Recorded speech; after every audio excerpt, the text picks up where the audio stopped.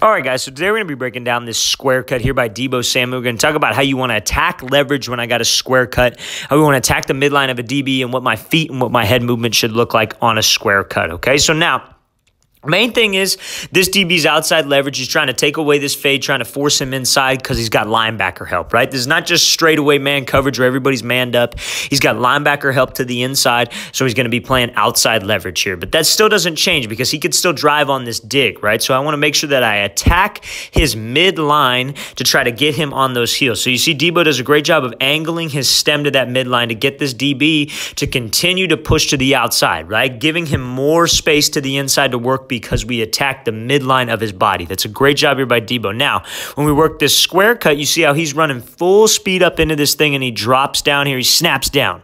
Now, what that snap down does is that's what alerts this DB. It gets him to come up, expect a break, and then I'm here. So snap, 2, 3, 4, 5. And you see how his upper half is a little bit violent to the outside. I think could have given me maybe a little bit more at the head fake. But snap, 2, 3, 4, 5. Head and shoulder fake to the outside to get this DB just to lean a little bit, right? Just to get a little bit of a hesitation, but because of my stem and the way I attacked his leverage, look at this window that I've created right here for the quarterback. That's a great job here by Deebo Samuel using his stem to create some space, and then you see he's able to catch this ball before that linebacker is able to get there, right? If he just straight up runs this thing to the inside, DB stays here, that linebacker is able to make a play, but because he attacks his leverage, attacks his midline, it gives him that lane, it gives that quarterback that lane. Let's watch it full speed one more time. So coming off the line here, snap, 2, 3, 4, 5, violent head and shoulders, catch this ball. Great route by Deebo Samuel.